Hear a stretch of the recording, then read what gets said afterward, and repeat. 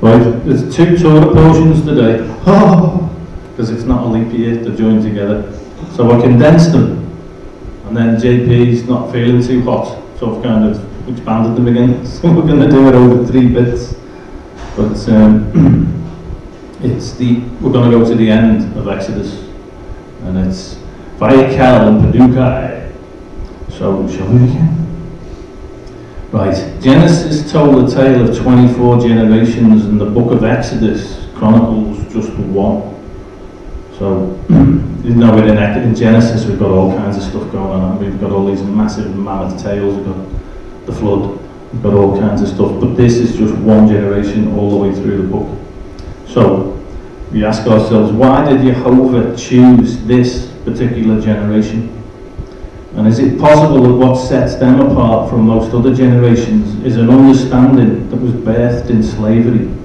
That if Jehovah did not redeem them in his power, redemption simply would not come. They were people whose only hope was the God of Abraham, Isaac and Jacob. And in the midst of such a people, Jehovah would not have to share his glory with anyone, would he? Okay? Now the revelation of the glory of Jehovah is an absolutely critical part of his plan for the redemption of mankind. And somewhere deep within all of us, whether we know it or not, the same plea that Moshe made, which was show me your glory, is our most passionate plea as well. And there's people out there who don't even know what they're missing in their lives, who are crying out, oh, they just don't even know what it is that they're missing. Now he always chooses those who know that they in themselves have nothing eternal or meaningful to offer anyone. And he will not claim the credit when Jehovah works wonders and redeems men. He's not looking for people who are full of themselves, who think they're brilliant. And look what I've got to offer, God, I'll do it for you. That's not what he's after. He always chooses those who do not need or desire a stage. He's not looking for people who are looking for an opportunity to get up and go, look at me. He doesn't look for people who want a spotlight, a title, or a ministry to make them feel important or fulfilled. He always chooses those who need him and him alone. Those who do not clamour for the anointing, but for the anointer. There's a big difference, isn't there? Because there's people who want to, oh, I want to be the special one, I want to be the special one. No, hang on. The attitude is, you're the special one, and I just want you. He always chooses those who allow themselves to be overshadowed and overwhelmed by his glory and fall down on their faces to worship him. Now think about it, Moshe is described as the most humble man on the earth. That's incredible, isn't it? The most humble man on the earth, and yet he was chosen.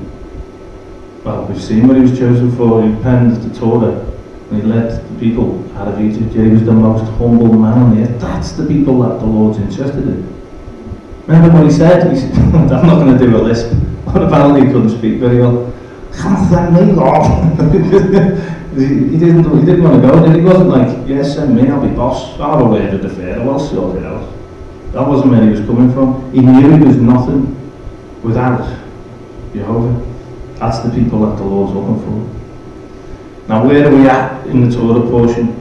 In the aftermath of the golden calf, the people's dreams of building a perfect community of faith had been destroyed. Let's all get together, folks. Let's get together and have a big party and celebrate, and let's get all spiritual. Yeah, man. That's what they were doing, wasn't it? Isn't this great? Everybody together. And it didn't go well. After the humiliation, the guilt. Because imagine the guilt when Moshe turns up and the bloodshed that followed it. And we know what happened. Only 3,000 people lost their lives. They've now had their fill of, and are probably terrified of as well, the whole concept of community life. It went that badly. Oh. So what happens? We read in Exodus 33:8. It came to pass when Moshe went out unto the tabernacle that all the people rose up and stood every man at his tent door and looked after Moshe until he was gone into the tabernacle. Just after that, and all the people saw the cloudy pillar stand at the tabernacle door. And all the people rose up and worshipped, every man in his tent door. They all withdrew from this whole idea of fellowship and community together because it went so terribly wrong. Now, what started the downward spiral of the golden calf nonsense? Well, bizarrely enough, it all started with the words Vayakhel, however you say it, and the people gathered together. Okay, that was in Exodus 32:1. Now, note the similarity, the opening word of the whole golden calf incident, i.e. Vayakhel, to the opening word of this week's parsha, and in fact its name, which is Vayakhel. Both contain the same verb root, which is kal, meaning to gather together. So we've had this gathering together, and it results in the golden calf nonsense. And we're just about to start our Torah portion now with the same word, Vayakhel, a gathering together. So we've got to think to ourselves, oh no, is it going to go the same way, or are we going to see something different? Now, in Parsha Kitizah, this is what happened. The people gathered together of their own accord, for their own purposes. I see Terry laughing because he's seen the picture. According to their own notions, right? Not as a Shema response to Jehovah's voice, or in a manner set forth by the Torah.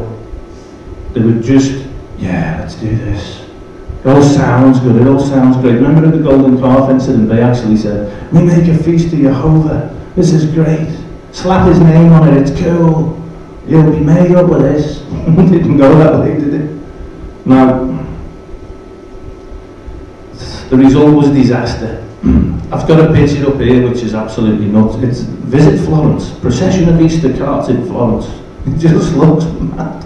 I've no idea what they're doing, but that is just nuts, isn't it? It says anyway, the result was of course disaster. We've read about it, haven't we?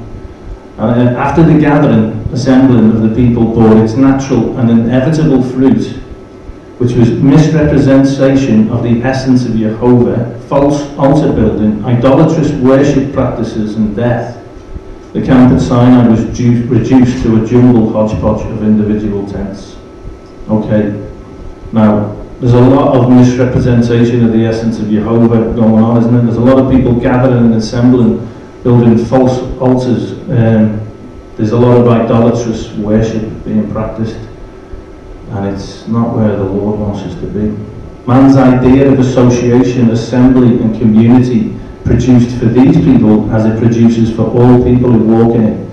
Only a golden calf, a civil war, a fragmentation of their hearts, their minds and their souls. Loads of people in the tent doors thinking, what went wrong? I've got a little diagram here which is the major branches within Christianity. I just thought it was nuts because it's the big schisms happen where there was a council, where there was a gathering. It's like, okay, this is good, isn't it? It's exactly the same thing. The community completely broken down. Why? Because people gather together under their own steam with their own notions, nothing to do with a response to his voice or anything that's instructed in Torah. And the flip side is, in Acts 2:46, they continued daily with one accord in the temple, breaking bread from house to house, did eat their meat with gladness and singleness of heart. The early church had it right. Why did they have it right? Because they stuck to the word of God. It says, doesn't it, they followed the teachings of the disciples who just followed the word of God. So, following their own ideas, ignoring Jehovah and his word, had gone horribly wrong. Everything was fragmented and everyone was at the tent door. Okay? So perhaps it was for the sake of restoration that they'd entered a temporary phase of every man at the entrance of his own tent. You can kind of understand it, can't you? Like, you know, having seen, imagine the disgrace of, oh actually, yeah, that was really stupid. 3,000 people murdered in your own camp. The realization that this God who's done all these things for you, set you free, wow. Split the Red Sea, all the amazing things he's done. He's still providing manna from heaven and it's like, and the water. And you've gone and done this.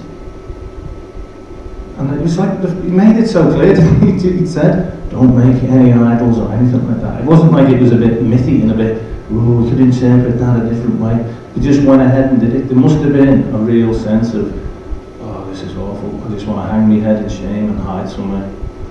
Now, participating in community for the sake of community is every bit as idolatrous a practice as dancing before the golden calf. If it's just a bunch of people calling themselves God's people, think about this.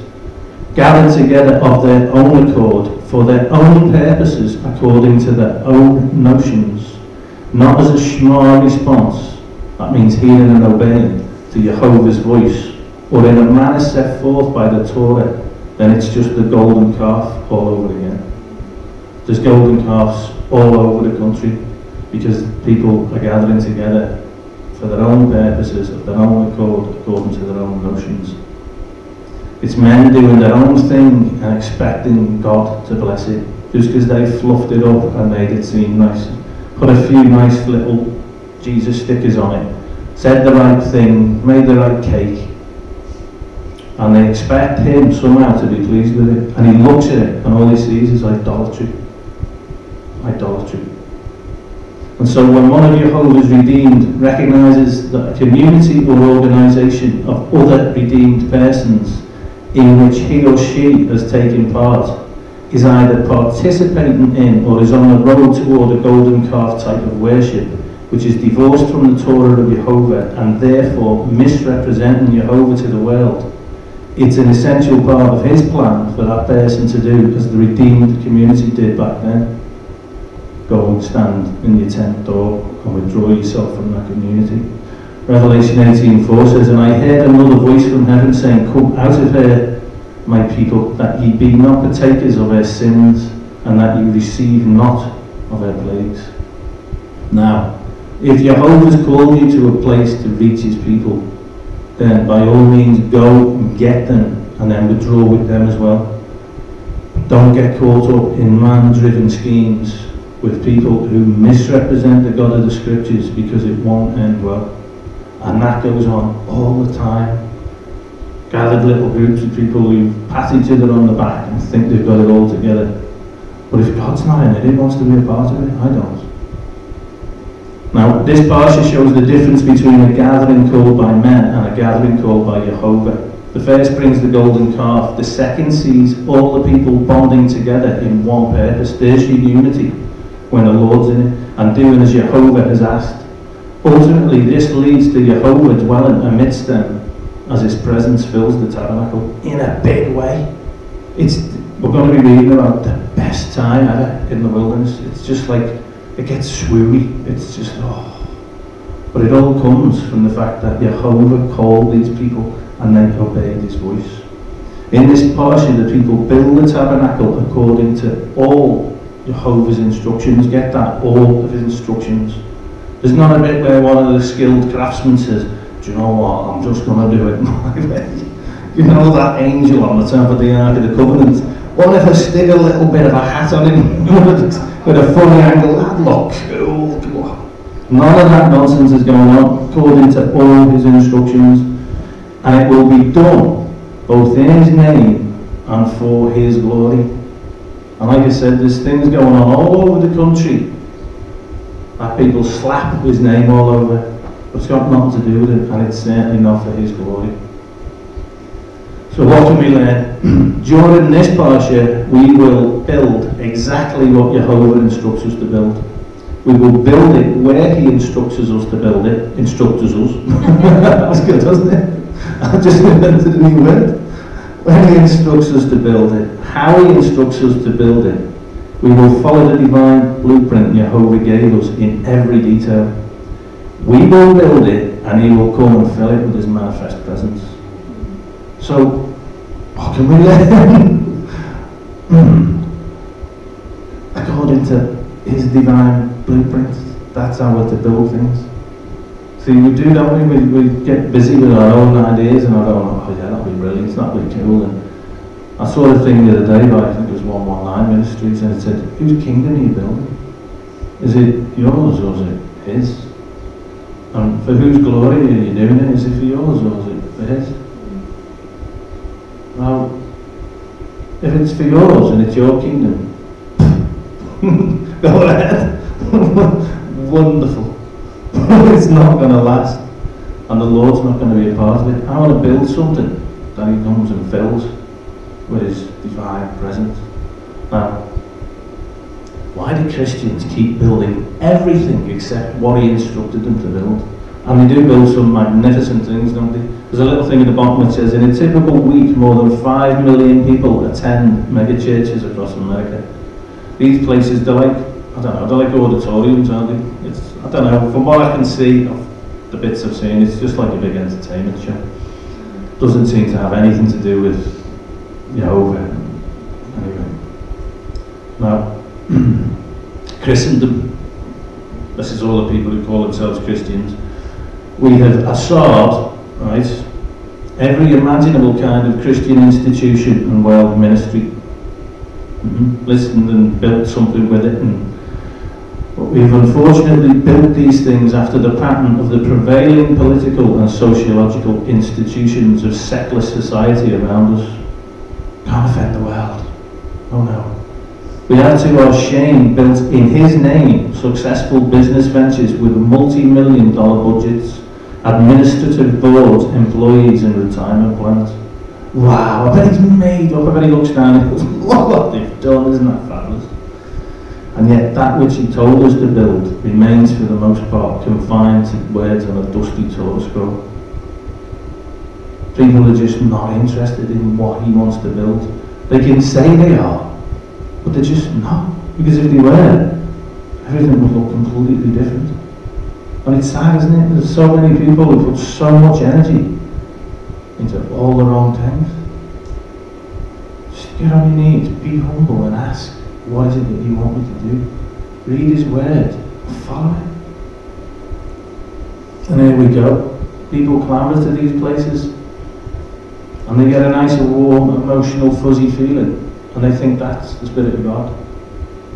We'll read later what the Spirit of God manifestly dwelling in the place actually looks like. It doesn't look like this. Or this. Right, so what's going on? Perhaps Jehovah has been waiting for a particular generation. Just as he did then, perhaps he's waiting for one now. 2015, perhaps. Now what will this generation look like and what kind of a people is Jehovah looking for? Tea drinking people. A people who, like those at Sinai, know that they have no hope of redemption but Jehovah. Yeah? A people who will neither seek nor claim nor accept for themselves one iota of the glory that belongs to Jehovah. These are the people he's after. This people will have no other agenda but to assert his words, to build their lives upon his Torah, however unpopular it is, however many people turn around and say, well, you're playing, This is his people, asserting his words and building their lives upon the Torah. Let the Torah and the Messiah, who is its embodiment, not their ministry or their anointing, draw all men who will come. You start walking in the truth, and the Lord will bring the people who are his people. Because he knows who they are, and he calls his sheep, and his sheep know his voice when they come. We don't have to build some big fancy thing that makes people go, oh my gosh, with its glitz and its glamour. We don't have to be razzly and dazzly, as much as we try anyway.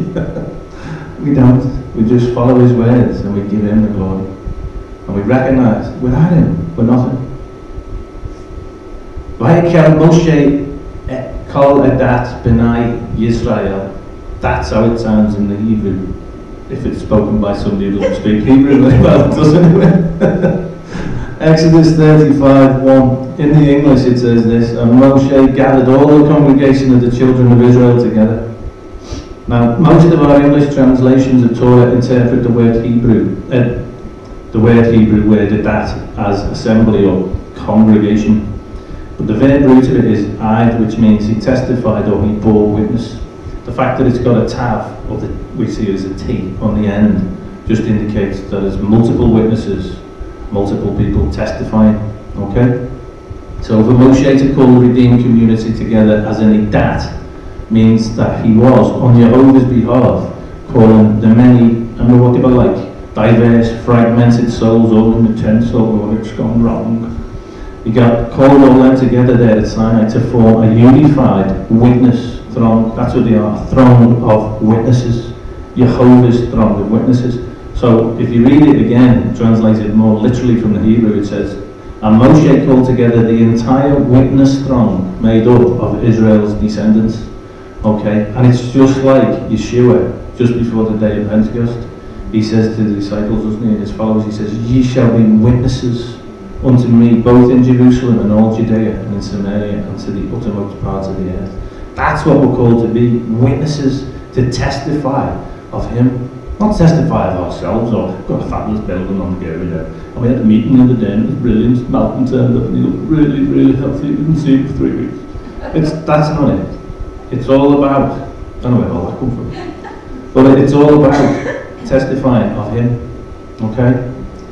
Now, throughout the parsha, Vayakhel, the primary focus of the study will be upon the preparations made by Moshe and the children of Israel for and on the actual process and order of constructing the various component parts of the Mishkan.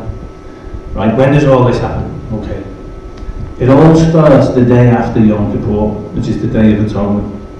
And it's in the year of the death of Egypt's firstborn. So we've not even gone a year yet since they've all been freed from their slavery. Okay, so what happened on Yom Kippur, the preceding day, was that Moshe descended Mount Sinai with his face awash in the glory of Jehovah. It was shining like that, wasn't it? And this is the best picture I could find. It just looks like somebody's blurred the middle bit, doesn't it, with a rubber? Looks rubbish. In his hands he brings down the second set of tablets. It was the best picture I could get. Now, this is like, if I was going to do the contents, right, this is how it goes. It starts off talking about the Sabbath, then it's the gifts of the willing heart, then it's the appointment of the anointed craftsman, and then on earth as it is in heaven, construction begins. Then we move into the second Torah portion, which has got the record made by Itamar, who's Aaron's youngest son.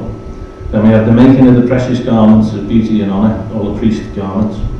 Then we have the inspection and approval of the essential furnishings and their implements. Then we have the events of the day of consecration and the glorious indwelling. Now, because there's such a lot in it, I suggest that you read it in your own time, but we're going to be dipping in and out of it so that we're not going to be sat here just because it'll go on for like 4 or 5 hours if I'd have done that. So, the verb phrase Vayakhel, which the Torah employs to open the first portion, implies that what is actually happening is the fusion of a diverse group of refugees in what is known in Hebrew as a kal. So I found a definition of that. A kal represents an eternal community, a communal entity rather, that takes the individuals beyond their personal identities. This is what he's describing as people should be gathered together as. So this is us as well. So we're all gathered so that this communal entity takes the individuals beyond their personal identities and unites them in a new framework, elevating the fundamental bond that joins them together to a level of purpose, destiny, and a common mission that will exist transgenerationally.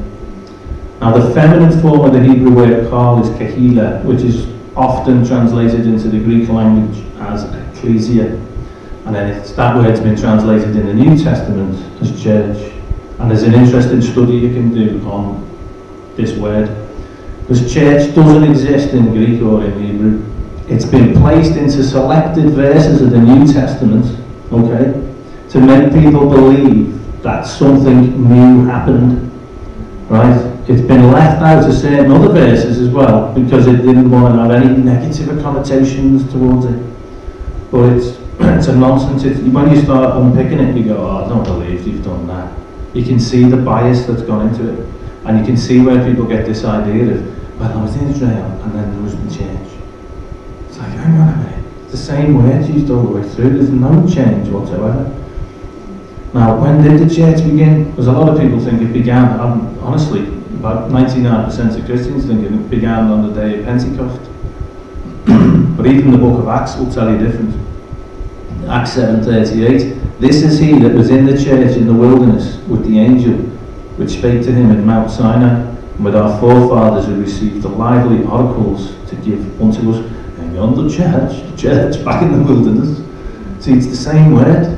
This word that is in Greek, ecclesia, and we've just seen there what's being called as a call.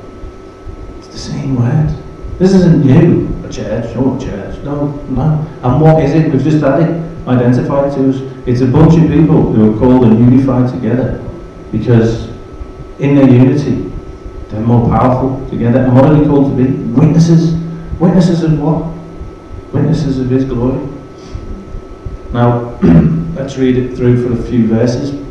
It says, and Moshe gathered all the congregation of the children of Israel together, and he said unto them, these are the words which the Lord had commanded that ye should do them.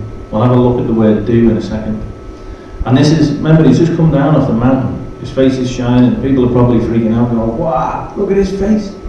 Okay, and there's the first things he says coming out of his mouth is, 6 days shall work be done. Hang on, just explain your face first. straight in with the Sabbath commandment. 6 days shall work be done, but on the 7th day there shall be to you an holy day, a Sabbath of rest to the Lord. Whosoever doeth work therein shall be put to death. You shall kindle no fire throughout your habitations upon the Sabbath day. Now, this is interesting. If Moshe is a shadow of the Messiah, then it's interesting that on his first coming down the mountain, we saw the smashing of the Word, okay, which is Yeshua. Yeah, he's the Word made flesh. So it's a picture of Messiah, okay, followed by bloodshed and nonsense. On his second coming down the mountain, Moshe is glowing, okay, and he calls the people to keep the Sabbath. What's that? It's a picture of the millennial reign of Christ, which is exactly what Yeshua will do on his second coming. And then what does he start talking about immediately? He starts talking about building the tabernacle. It's like, wow, the picture's there, wonderful. So, this word do, because let's have a little look. These are the words the Lord had commanded that ye should do them. Do them. What does do them mean? Okay. Well, do in Hebrew is a saw. This Hebrew verb root literally means not just to do, but it means to fashion, to accomplish, to make, and to build. Okay? So when Yehovah tells us to assar his words, he means for us to do much more than just do or obey them in a mechanical, legalistic way. He doesn't intend for us to observe them. He certainly doesn't intend for us to fulfill them. What he intends for us to do with them is to build them. When he says, do my words, he wants us to build them, okay? You make his words, which are the instructions of his Torah, the building blocks of your life, and you build something with them for his glory. That's what it means to do his commandments and his words. So the first words are about the Shabbat. First and foremost, Yehovah's great cloud of witnesses are called to be Sabbath commemorators. Okay? He's just called them together, and he's called them a great throng of witnesses. You're God's people, come together. Bang, the Sabbath, right? So the first thing Yehovah wants us to know about the building he is calling us to do is that we're only to build when he builds, and are to rest with him and in him when he rests. And that's important, not just about the Sabbath as well, that's important about other things in your life. Sometimes you think, I've got to do this, and I've got to do that, and I've got to speak to someone, I've got to do this, and we get all head up and stuff. Hang on a minute. Move as God moves. Get used to listening to his voice. Get used to following his calling, not just your own desires. That's not, not use that as, oh, he never said nothing, so I didn't do it. That's not to be lazy, no. But that's just to learn to do things in his time, because he's got the perfect time, hasn't he? The Sabbath. I think the Sabbath we overlook sometimes just how amazingly important it is. First thing Moses says when he comes down to the mountain, Sabbath. I can just imagine all the people that come, he's been gone for ages again, and he comes down and he hits us with the Sabbath straight away. Must be important, the Sabbath, mustn't it? It must be. They probably got it, we should get it. Now, he didn't bless the seventh day and make it holy for himself, okay? He blessed it and made it holy for us to enjoy it with him. It's about resting in and deepening our relationship with him, okay? And it's about reconnecting with our individual and collective identities and destinies. Beautiful Sabbath. It's given as a gift to us. Yeshua told us in Mark 2:27, he said to them, the Sabbath was made for man, and not man for the Sabbath. Yeah, have this. I've made this for you. Yehovah wants to bring his people back together as a community. The picture we've got here, isn't it? They're all in the tents and everything. But this is true today. He wants to bring people back together as a community. The Shabbat is the starting place for finding unity in him. The tabernacle is a picture of unity in Messiah, but the Shabbat is where we begin. I think that's important. Now, why does he do it now? Because think about the people, okay? The people are trembling. This is post-golden calf. Their future hangs in the balance. They don't actually know what he's going to come down and say. He might come down and say, the Lord says you'll all die by sundown tonight. They don't know, do they? All they know is they faffed up really big time.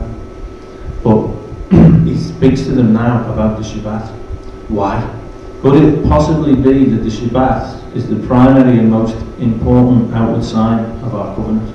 Could it be that? It does get mentioned a lot and at very, very important points in time, doesn't it? The most important thing that we can do on the Shabbat is to stop what we were doing in the 6 days and just receive the blessing and just shema, which means to treasure, cherish and carefully guard the holiness of the beautiful island in time that he's prepared for us. That's what we're to do on the Sabbath. It's to be enjoyed, it's a gift. I do honestly think it's like every week the Lord sends us an invite, a beautiful invitation. It's like, oh, come and be with me. Wow, oh, he's invited me to be with him. Now, let's talk about, they're all a bit freaked out, it's all hanging in the balance. But there's good news, isn't it? Because Moshe will in this week's passages bring them into full awareness of the brilliant news that is this. Their teshuvah, which is repentance, which is turning to him again, has touched the heart of their betrothed bridegroom. Never forget this relationship is like a love story. Yeah? Never forget our relationship with the Lord. It's a love story. Okay? They're forgiven. He's forgiven his adulteress. Oh, can you imagine how he must have felt? The relationship is restored and they have another chance to be who he created and called them to be. What grace. Don't tell me that grace is a new thing. What grace was this? This is beautiful, isn't it? I bet we all jump for joy like these young ladies on the picture.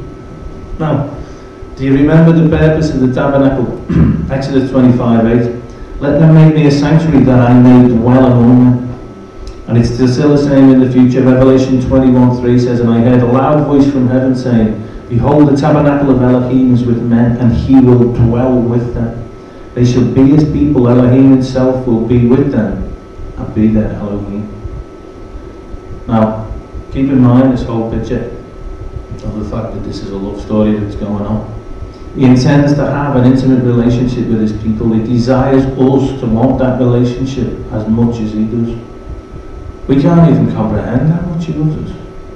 He just wants it reciprocated. He wants us to want him.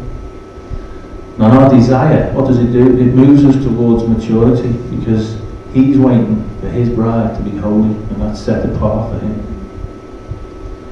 Now, we're going to walk through the tabernacle. There's a lot of scripture that we could be looking at. I just want to walk through it quickly in case there's people who don't know what this tabernacle of building is all about. We begin at the door, the outer entrance. Yeshua, by the way, says, I am the door. This is all pictures of Messiah in this tabernacle.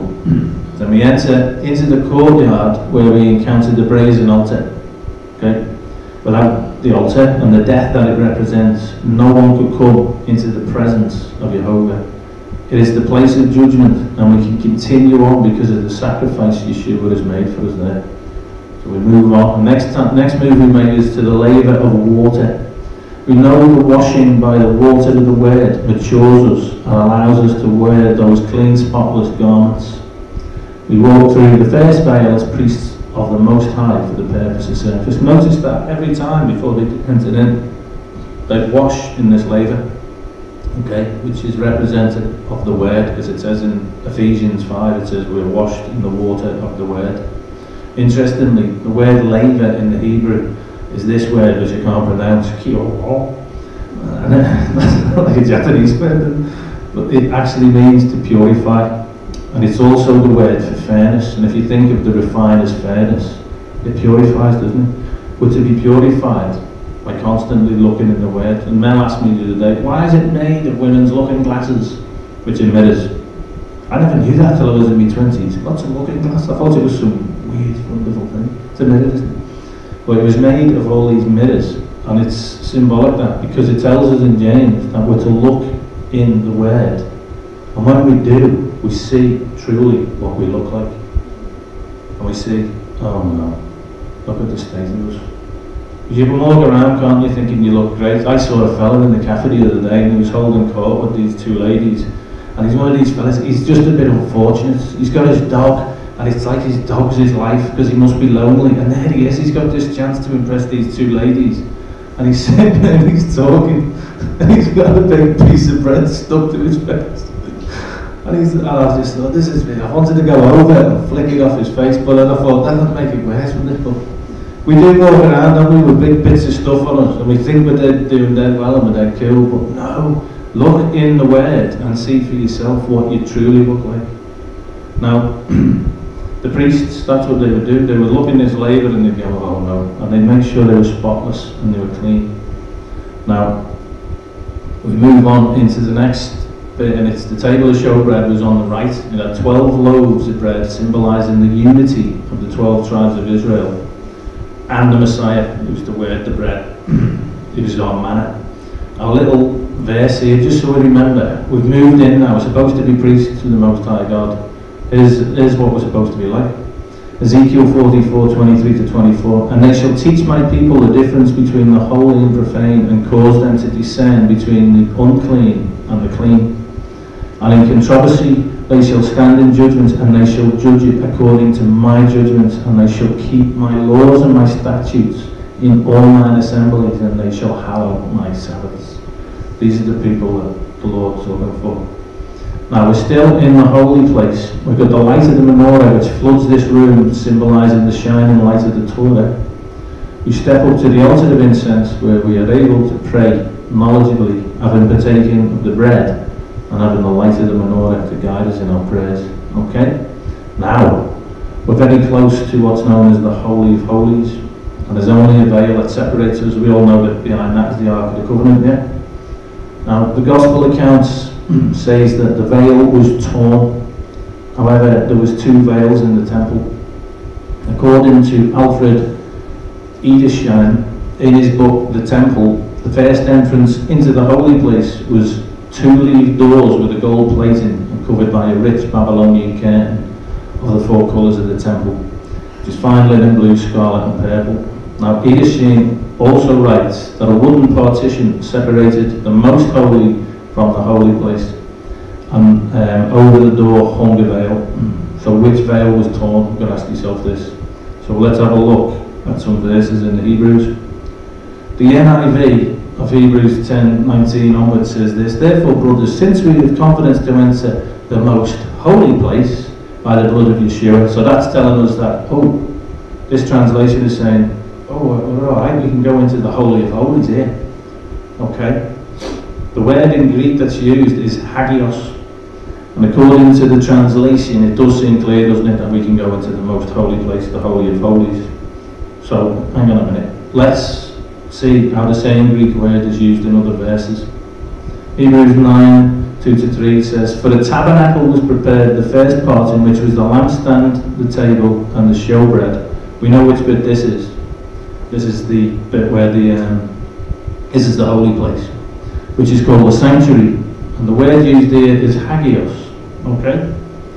So when it uses the word hagios, it's actually talking about the holy place, not the Holy of Holies.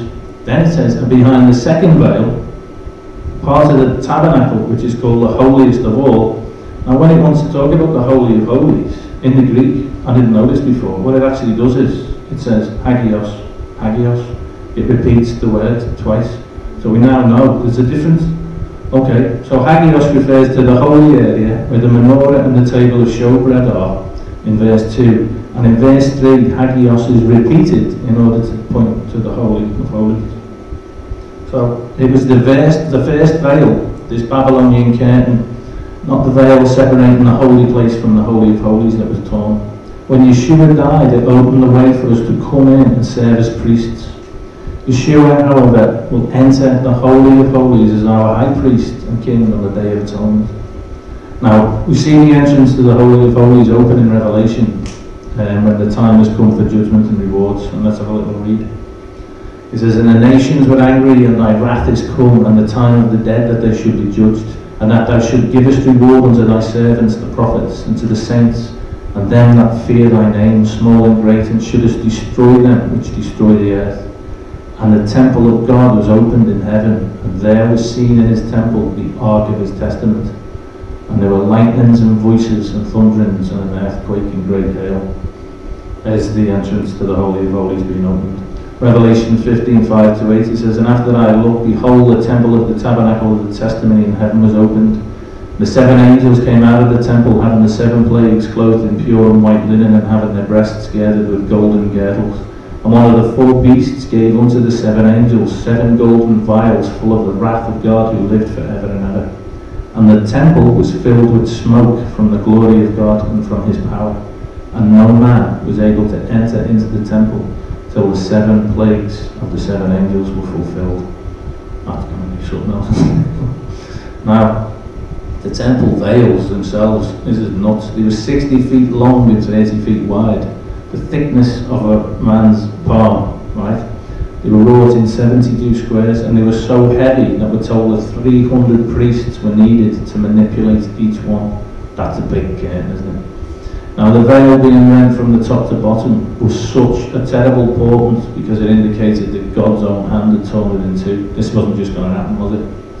Further indication that it was the outer or first veil that was rent.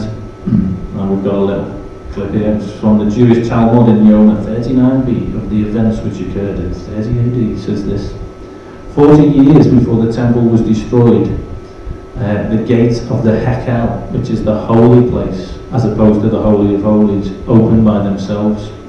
For the huge doors of the temple behind the veil to open of their own accord, or in association with the great earthquake, would cause them to pull powerfully against the veil, and with the lintel falling at the same time, this could have torn it in two. So even the historical evidence points to the fact that it was the outer veil that was torn in two. And we hear, don't we, that every night the doors used to fly open. These doors took 30 men to move. You know, do you ever think, didn't they get their heads around it and go, you know what, something's going on here? It went dark the day that this man they call the King of the Jews died. It was an earthquake, and ever since then, these doors keep flying open overnight. That veil that took 300 men to manhandle tore in two. This is the thing, isn't it? This is spiritual blindness. We are so blessed that the Lord has opened our eyes. Sometimes I think we forget it. And there's so many people throughout history, and you think, why didn't they get it? Why didn't they get it? And why do I get it? Because the Lord's opened our eyes. We have to be very grateful for that. So what does the construction of the tabernacle have to do with the Sabbath? If you want to know what not to do on the Sabbath, then look to all the different types of work done in constructing the tabernacle for clues. And we know that the Sabbath is all about creation, which is right, the resting or the letting go. This is something to, resting and letting go is an important part of the creation process, isn't it? If you'd imagine a painter who just carried on painting, it would be garbage, wouldn't it? He has to know when to stop and to let it go. Now, let's have a look at the universe. Jehovah carved out a space in his world that wasn't him.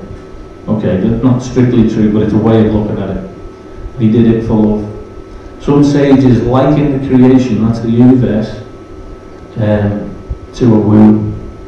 In that, like a womb, it isn't there for you, it's there for someone else. Yeah? A woman's womb is there to support life for the child. It's not there for supporting her own life. Just like the universe is there to support life for us. Okay, Jehovah wanted someone with free will to have a relationship with, but that creature, man, needed his own environment, so Jehovah went about creating it. This environment has its own special laws, known as the laws of physics, yeah? Now remember, Jehovah is outside of time and space. This isn't a place, that fits in with his way of doing things. It says in Genesis 1:27, so God created man in his own image. The being Jehovah created had the ability to create too. I know we can procreate, but we also have the ability to create our own environment. So man, this is what happens. Man looks at his everything and says, I'm going to carve out a little section of this for the one that I love, just as the Lord produced the universe and creation for the one that he loves, as us. It will involve special laws that have nothing to do with me, but everything to do with God. I will obey those laws in order to create a space that works for God. These are laws of purity, impurity, laws of holy and profane.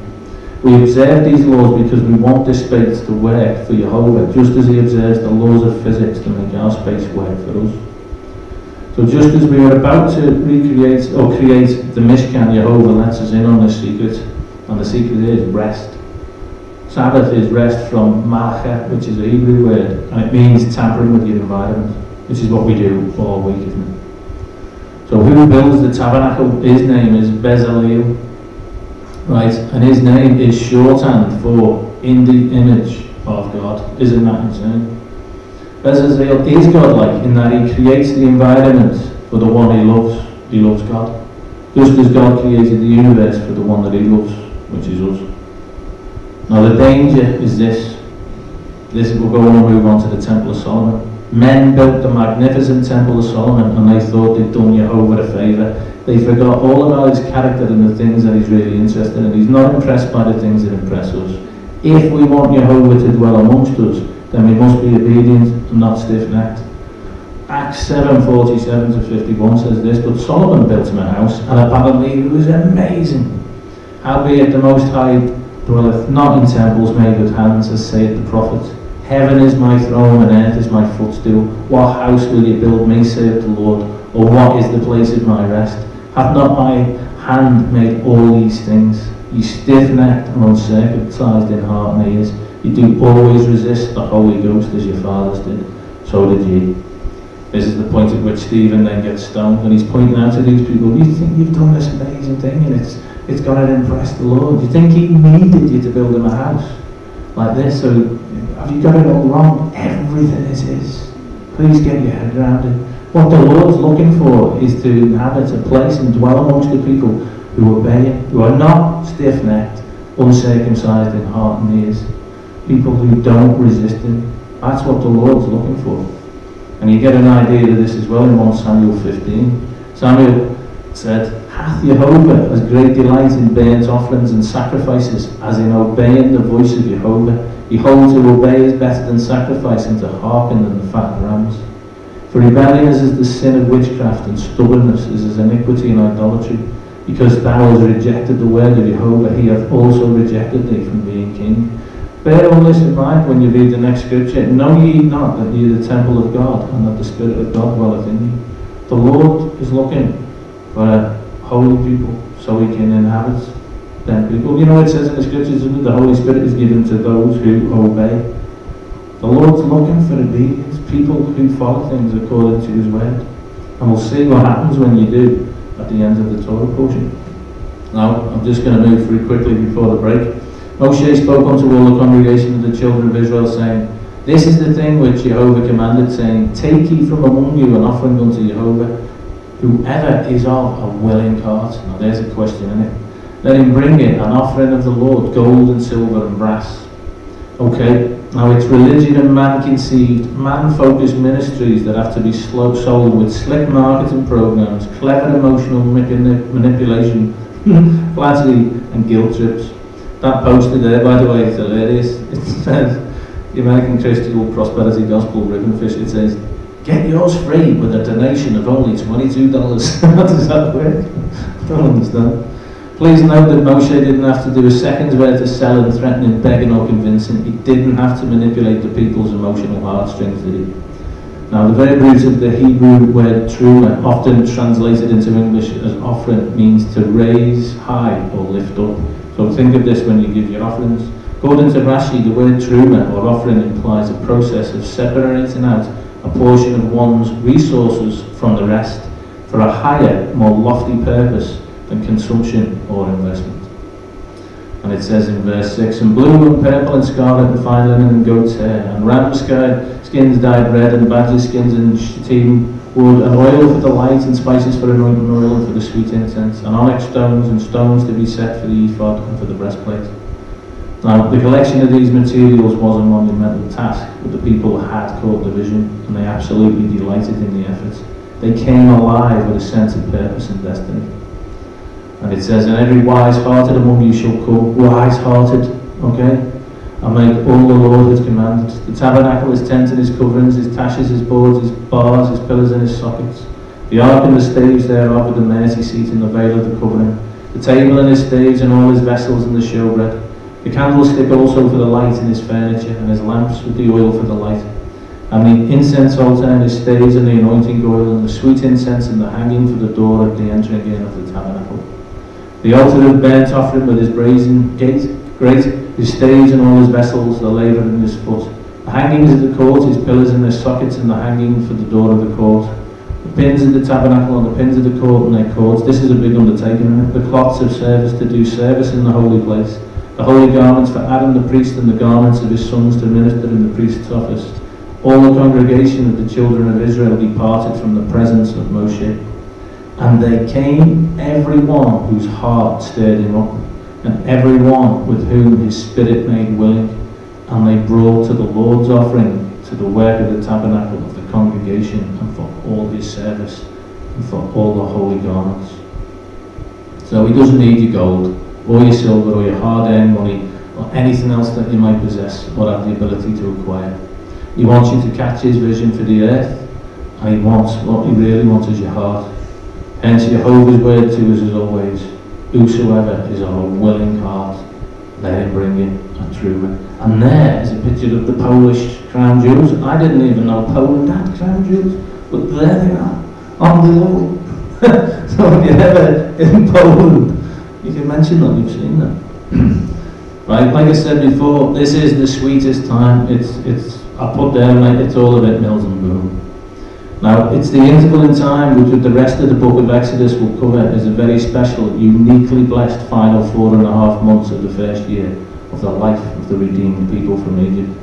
This period extends from approximately the time of the Feast of Tabernacles in the 7th month up to and including the new moon of the month of Nisan, which is known as New Year's Day in the Hebrew calendar. Now, this is how the Lord remembers this particular time period. Go and cry in the ears of Jerusalem, saying, Thus saith Jehovah, I remember thee, the kindness of thy youth, the love of thine espousals, when thou wentest after me in the wilderness, in the land that was not sown. Israel was holiness unto Jehovah, and the first fruits of his increase. All that devour him shall offend, evil shall come upon them, saith Jehovah. The Lord looks back at his time and goes, oh, it was brilliant. We were so in love, it was fabulous. Now, over the course of the 4.5 months in question, the people worked together to build a scale model of the heavenly Mishkan Jehovah showed to Moshe on Mount Sinai. They'll build it exactly as Jehovah's instructed, and nobody moans. Now, if you've read the rest of the Torah, you'll realise that that's quite a big deal. Nobody moans. Back in Parshat Truma, Jehovah charged Moshe, he said, according to all that I teach you, make the tabernacle and make all its furnishings following the plan that I'm showing you. 2 whole parshas later, 9 whole chapters, it's still not built. The only things they built is the golden calf and the altar for the idolatrous sacrifices. He broke the covenant in a grievous way. 3,000 are dead. It was the massacre of the golden calf worshippers. So the rest of them who are alive and remain have learned some stunning and wonderful things about the personality and nature of the God of Abraham, Yitzhak and Yaakov, which few people who have not sinned grievously and have been forgiven much could never comprehend or appreciate. With them, we have learned that the God of Abraham, Yitzhak and Jacob is a compassionate, loving, covenant, faithful, sin cleansing and life restoring God. It says now, they came, both men and women, as many as were willing hearted, and brought bracelets and earrings and rings and tablets, all jewels of gold, and every man that had offered an offering of gold unto the Lord, and every man with whom was found blue and purple and scarlet and fine linen, goat's hair, and red skins of rams and badger skins brought them. Every one that did offer an offering of silver and brass brought the Lord's offering, and every man with whom was found shittim wood for any work of the service brought it. Now, if you've ever spent years in bondage, I did, to sin and drink and nonsense and gibberish, and then you're set gloriously free in an instant, perhaps you can understand. If you've ever sinned so grievously that you deserve death, and you've not only been graciously spared, but also gloriously forgiven, restored, perhaps you can understand their attitude. These people hadn't been wealthy in Egypt, they were slaves. The only wealth that they'd ever known had been showered on them by the Egyptians. in the night of the Exodus.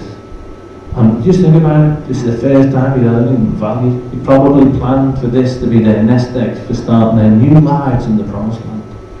And yet they gave. It says, and all the women that were wise-hearted did spin with their hands and brought that which they had spun, both of blue and of purple and of scarlet and of fine linen. And all the women whose hearts stirred them up in wisdom spun goat's hair. Imagine them all busy. It's like, Mike, the sewing machine, I'm gonna make a flag. He says they were willing workers engaged in nothing short of a labour of love. The rulers brought onyx stones and stones to be set for the ephod and for the breastplate, and spice and oil for the light and for the anointing oil and for the sweet incense. The children of Israel brought a willing offering unto the Lord, every man and woman whose heart made them willing to bring for all manner of work which the Lord had commanded to be made by the hand of Moshe. I will finish here. This suggests not everyone was willing. Imagine the ones who didn't give, and imagine how they feel right now, or when they stood before Jehovah anyway. Imagine that, they didn't give. At the end of their lives, did they think, I'm glad I never give? They gave up the chance to help build the tabernacle of Jehovah for approximately £70 a household. I'm glad I never give. People, how did they get on it? I don't understand it. They missed out on that opportunity for the sake of £70. And there's a golf tip, which is a clue for us to have a little break. Shall we continue on? We've got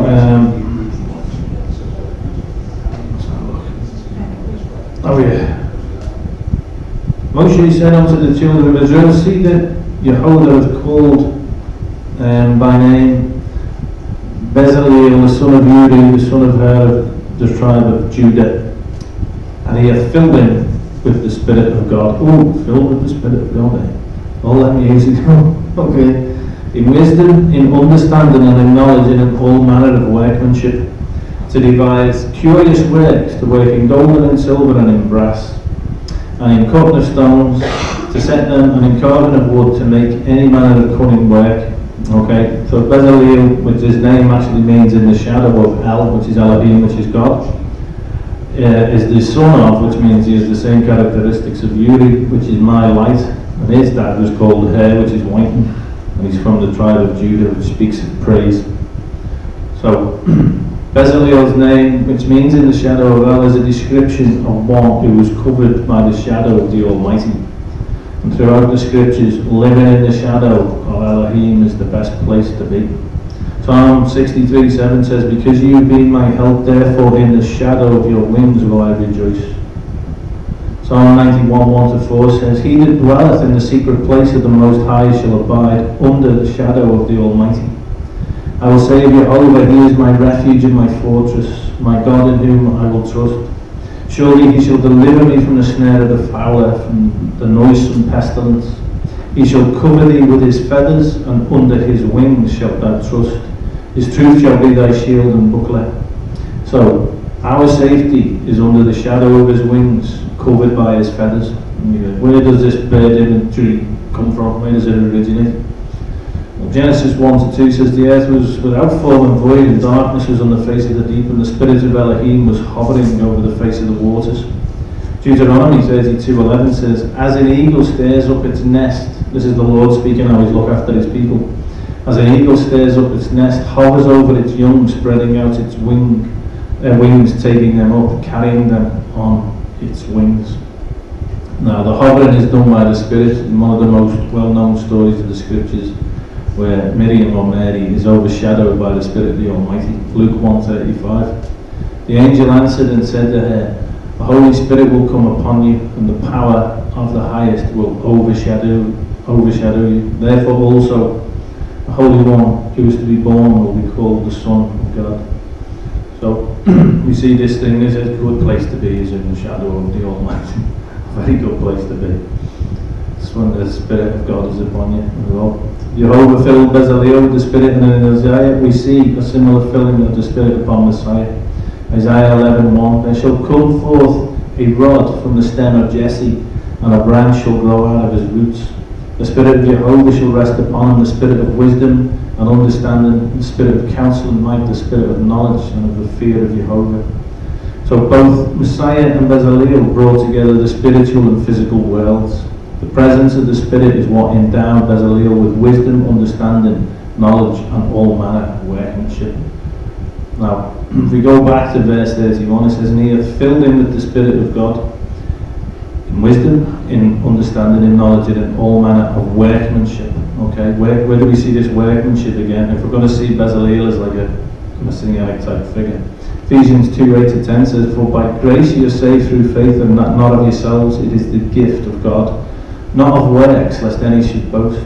For we are his workmanship, created in Christ Jesus unto good works, which God hath before ordained that we should walk in them. So we're Yeshua, the Messiah's workmanship.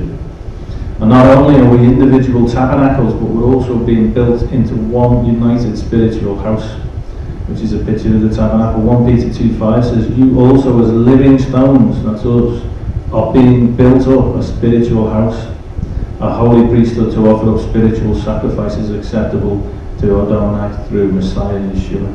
Bezaleel is a prophetic picture of the Messiah, who in the end is going to build a heavenly tabernacle as pictured in Revelation. In Revelation it says this, and I, John, saw the holy city, New Jerusalem, coming down from out of heaven, prepared as a bride adorned for her husband. And I heard a great voice out of heaven saying, behold, the tabernacle of God is with men, and he will dwell with them, and they shall be his people, and God himself shall be with them, and be their God. Now, this is the ultimate desire of the Almighty, that he might once again dwell among his people, that Messiah may live with his purified bride. Okay, and we get this right from the very beginning of Scripture. The first word of Scripture is Bereshit, meaning in the beginning. And if you take a look, you'll see that the first Hebrew letter is enlarged. Big. This enlarged letter is found in all the ancient scrolls, and an irregularity in the Hebrew has an extra teaching that goes with it. And this teaching is something that never comes across in the English translation. So it's there for a reason. This big, massive letter is there for a reason. Okay, and here's some early depictions of it, and here's how it looks today when you see it written. The bet was a picture of a house or a tent or even a family. We see the concept of the family in the common Hebrew phrase, the house of Jacob. The enlarged bet in Genesis 1:1 tells the story of the rest of the Scripture. Jehovah's desire is for a house, a family. To have a family, the groom must have a bride. And that's what he's coming back for. And that's what we prepared ourselves as his bride. I told you before, it's a love story. This is a love story. Now we go back to verse 31. It says, he hath filled him with the Spirit of God in wisdom, in understanding, and in knowledge, and in all manner of workmanship. Okay, so wisdom, understanding, and knowledge. There's an analogy. You can see a demonstration where knowledge was pictured as water. The water was poured into a glass, which was understanding. First there was a little bit of water was poured in, then a lot more. Now we're like that glass, and we take in the knowledge as we can, as our understanding allows us. Then when the water filled the glass, it was handed off to a needy person. That's wisdom, because you're using what's in the glass for its intended use. Okay, imagine more water or more knowledge is being poured into the glass than what it could handle. The water spills over the sides and makes a big mess. And that's what happens when all we do is take in knowledge. Taking in knowledge should be more than just filling your brain. It needs to be acted on as was intended, and that takes wisdom. We study the Scriptures, we study the Torah, don't we? Not just so we learn stuff. Oh, I know loads of things now. So that we can apply it. Okay? Torah knowledge is like building materials. If it's only kept in your brains, it's only an imaginary structure. Remember, we're told to asar, to do, to build with his words. Understanding is the ability to see the purpose and meaning beyond Torah knowledge that we have. And wisdom puts knowledge and understanding to work with the proper heart attitude and exactly according to Jehovah's plan. Proverbs 9:10 says this, the fear of Jehovah is the beginning of wisdom, and the knowledge of Jehovah is understanding. The fear of Jehovah leads to wisdom. Now, knowing Yeshua is understanding. Knowing about Yeshua is only empty knowledge. And that's just water that's going to spill out of your glass. There's a difference, isn't it? It says, and he hath put in his heart that he may teach both he and Aholiab, the son of Ahishamach of the tribe of Dan. Now, Aholiab, his name means the father's tent. He's of the tribe of Dan, which speaks of judgment. And Ahishamach, his name means my brother is close. So what we've got is Bezaleel, which means in the shadow of El, God, and Aholiab, the father's tent, where the builders set up to do the work of the tabernacle. That's bizarre, isn't it? It's almost like it was planned. The shadow of the Almighty and the father's tent are going to build what? The tabernacle. Cool. We know that Bezaleel is from the tribe of Judah, which speaks of praise, and Aholiab is from Dan, which speaks of judgment. Therefore, you can see that it's both judgment and praise that would build the tabernacle. Now, not only would they see the spiritual implications through the understanding given to them of each item to be made, but they would teach this knowledge to those who had hearts to help. Okay? Guess what? Bezaleel's great-granddad was Caleb. We talked about him last week, didn't we? I love Caleb. And that was his great-granddad. So put a big hoorah there on me thing. Now, the tabernacle was built by those given knowledge, understanding and wisdom. Today, that assembly of people which is symbolised by the tabernacle, remember, we are living stones being built into this tabernacle. So today, that assembly of people, which is us, symbolised by the tabernacle, is once again being restored and built up, isn't it? And it's our job to participate in the building process by receiving knowledge and acting on it with understanding and wisdom.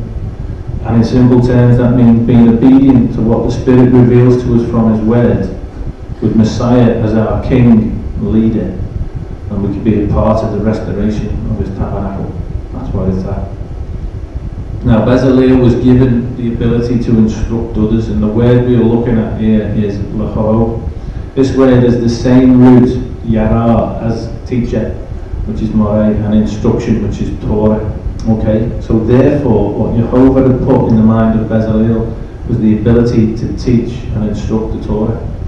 That's nuts, isn't it? Now, he was able to take his knowledge, understanding and wisdom and use those gifts to empower others.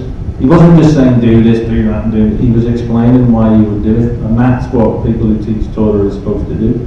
This is why you're supposed to do this, and this is why you're supposed to do that. So he empowered others, and while he was teaching others to cover acacia wood with gold, so curtains, set stones in gold settings, make linens and oil and incense, he was also helping them to understand why these special instructions were necessary to make a building that was holy enough for Jehovah to dwell in.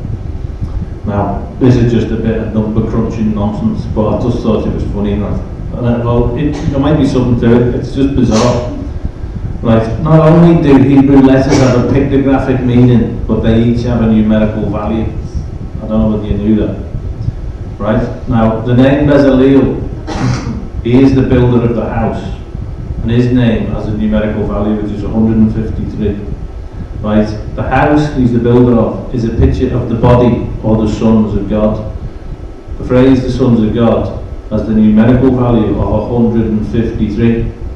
Yeshua tells his disciples who are going to build his kingdom that they will be fishers of men, and we get the number 153 again. Where do we get that? John 21:11. Simon Peter went up and dragged the net to land full of large fish, 153. And although there were so many, the net was not broken. You've got to ask, why is that detail in the scripture? It's just bizarre, isn't it? So, here's another one as well. Imagine being the man that made the Ark of the Covenant.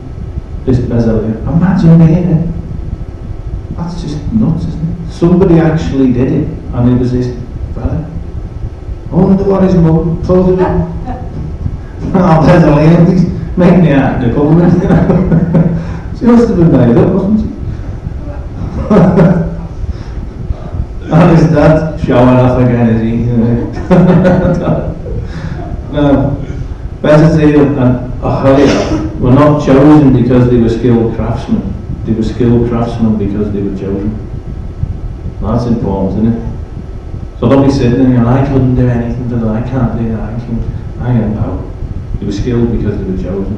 You've all been chosen for a purpose. The Lord has a purpose for you, to build his tabernacle. What's he looking for? Willing hearts. Okay, verse 36, this. Then wrote Bezalel and Aholiab, and every wise-hearted man in whom the Lord put wisdom and understanding to know how to work all manner of work for the service of the sanctuary, according to all that the Lord had commanded. And Moses called Bezalel and Aholiab, and every wise-hearted man in whose heart the Lord had put wisdom, even everyone whose heart stirred him up. Do you get that? Your heart stirred him up to come unto the way to do it. And they received of Moshe all of the offering which the children of Israel had brought for the work of the service of the sanctuary, to make it withal. And they brought yet unto him free offerings every morning. Every morning, come on, give more. And all the wise men that wrought all the work of the sanctuary came, every man from his work which they made. And they spake unto Moshe, saying, the people bring much more than enough for the service of the work which the Lord commanded to make. This is nuts.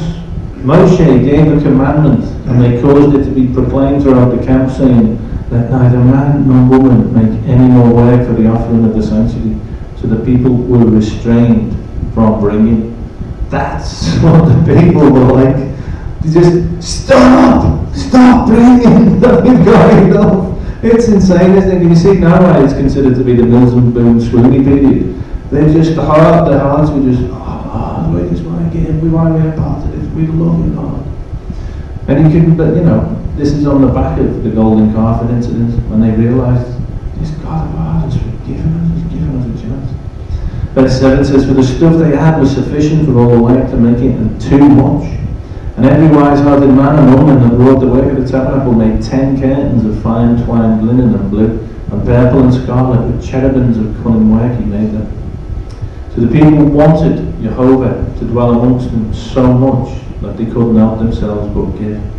It cost them, but they did it anyway. Now this is nuts. The red dye. The red, this freaked me out, this. The red dye, remember red's the colour of the sacrifice, yeah?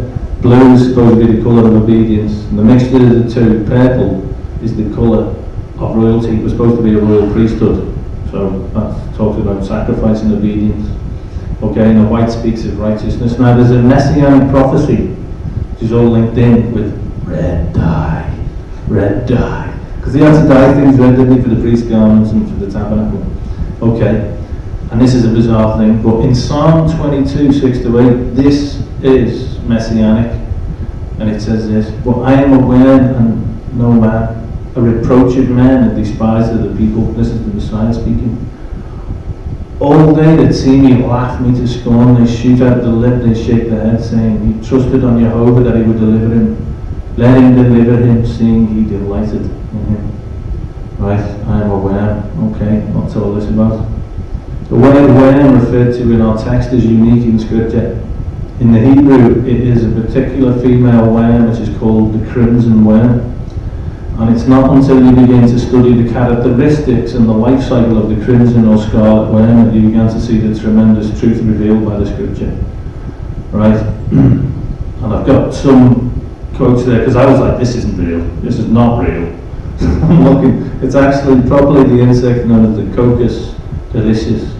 Okay, and there's reference to it in the scripture that we've just read, 36:8, and in Jonah there's a reference to it. And there's a picture of a man who was taking one of these worms and used it as a dye. You can see the colour on his hand. Yeah.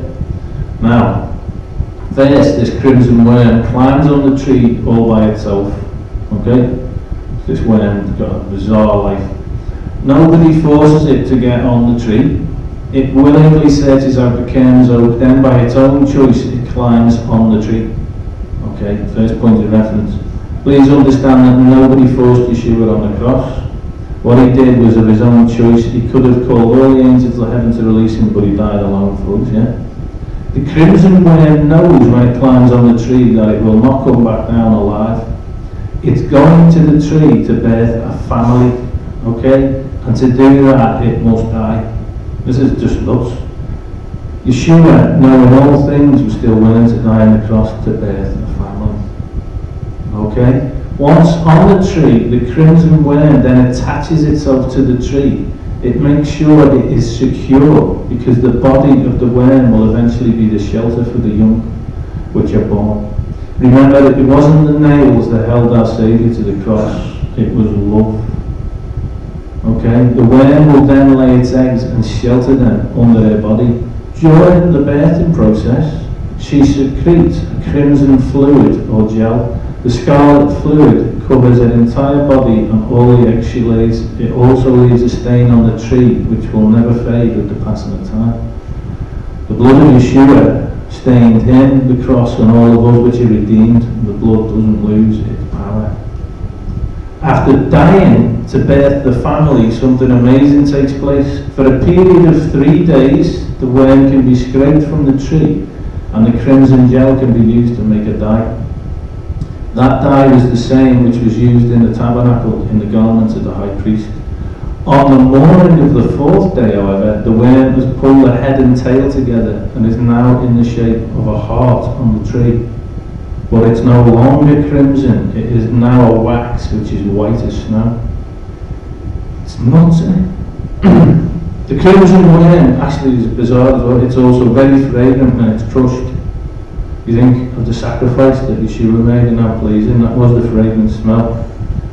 Okay, and it can be used as medicine. It's just nuts. It's like, wow. By his stripes we're healed now. Jehovah created the crimson worm in exactly this way for a reason. And there's a tree stained by a crimson worm. Isn't that just insane? It's just going, I can't believe you, Lord. It just gets more ridiculous every day. I learn about it. It's just, I don't get my head around this. But there you go. Blown away by where? That's a turn again together. Okay. Now, we're going to go into a bit of detail here. There's all kinds of bits in the scripture that we're reading here, which you could probably read and go, yeah, 5 this and 5 that, and then they put the coupling on that, and then was the brass thing there, and they did that, and oh yeah, alright. Although, how many bits have we got left? So I've just took a section of it and shown you that actually, in the detail, there's some powerful messages being spoken. So we just want to look at these next few verses, and I will break it down a little bit. Just, I know, because we all do it, we will probably read these bits and go, when's somebody going to do something? But let's just break it down. The length of one curtain was 20 and 8 cubits, and the breadth of one curtain 4 cubits. The curtains were all of one size. See, I can hear you do it. And he coupled the 5 curtains one onto another, and the other 5 curtains he coupled one onto another. Make note of the things that are bolded. Coupled 5 curtains. And he made loops of blue on the edge of one curtain from the silver edge in the coupling. Likewise, he made in the uttermost side of another curtain in the coupling of the second. 50 loops made he in one curtain, and 50 loops made he in the edge of the curtain which was in the coupling of the second. The loops held one curtain to another. He made 50 taches of gold, and he coupled the curtains one onto another with the taches, so it became one tabernacle. What's all that about? Well, there's a little bit of a breakdown. There were 10 curtains to be made of fine linen, okay? 5 curtains were to be coupled together to form one curtain. Then the other 5 curtains were also coupled together to form one curtain, okay? And each set of 5 is to be coupled together to make one curtain, okay? The Hebrew word coupled is the Hebrew word shavah, okay? Now, this is a picture of what we're looking at. So you've got 5 curtains here, all get joined to make one curtain. 5 there, all get joined to make one curtain. So we end up with a brick, like that. And then it goes over the tabernacle and it looks like this. Okay. So why all the details and why this and that, tashes and things? Wow. Okay, well for the start, use of the word shavah when it says couple and together. Let's have a look at some of the uses of it in scripture. Judges 20 verse 11 says, so all the men of Israel were gathered against the city, knit together as one man. So this word for coupling is knit together in this scripture. Psalm 94:20. Shall the throne of iniquity have fellowship with thee, which frameth mischief by law? It's this word coupling again, but this time it's fellowship. So the word Jehovah chooses speaks of oneness in fellowship. Okay, these curtains are coupled together. Hang on, in what way? A oneness of fellowship. Yeah. Now, That's in the 5 curtains, but in the 10 curtains as they come together as a whole as well. Right, why the number 5? What's going on? What's happening? It seems to be connected with God's grace, with faith and with life. Okay? The 5th letter in the Hebrew alphabet is called the Hey. Yeah, the letter Hey is placed as an example in both the names of Abraham and Sarai, sometime after their obedient response, which ends up giving them their meaning and their purpose. So this 5th letter, okay, what's it speaking of? We're saved by grace, yeah, through faith. Faith comes by hearing, and hearing comes by the word. It comes by revelation. Now the letter Hey, with the numerical value of 5, is a symbol of something being revealed. Okay? Now, this thing with geometry and all these things, like we did before, the numbers and all this, and all the numbers are, looking into numerical values of words can be very dangerous, and it can lead to serious error, because people go nuts with it. Okay, trying to make connections that just aren't there to validate teachings that are nothing to do with Jehovah's words of life. You see this in the teachings of the Kabbalah and stuff. Okay, now certain numbers in scriptures do seem to have significance, but we can't go looking for that which isn't there, can we? Okay, so when I think of the number 5, I think of Genesis, Exodus, Leviticus, Numbers, and Deuteronomy. That's the 5 that Jehovah's people need to concern themselves with, the 5 books of the Torah. But that said, the Hebrew word for 5 is shamash, and that means to prepare and to be ready. Now grace prepares you for the Torah. Torah prepares you for life, doesn't it? So Jehovah's building his temple, his people rather, into a holy temple, where the fine twined linen speaks of his righteousness. The number 5 speaks of his grace through faith by revelation, and it speaks of being prepared, which is Torah. Yeah? Hebrews 3:5-6 says this, and Moshe verily was faithful in all his house as a servant for the testimony of those things which were to be spoken after. But Christ as a son over his own house, whose house are we? The house he's building is us. This tabernacle is a picture of what he's building, and it's us. Whose house are we? If we hold fast the confidence and the rejoicing of the hope firm unto the end. Okay, now the 2 curtains represent the 2 houses, the house of Israel and the house of Judah. Now remember that each curtain is 5 curtains coupled together, right? What does coupling talk of? It talks of oneness in fellowship. So, the Lord's people, which happen to be in 2 houses, the house of Israel and the house of Judah, these houses should be coupled together by oneness of fellowship. The Lord's teaching us something there. Think of what?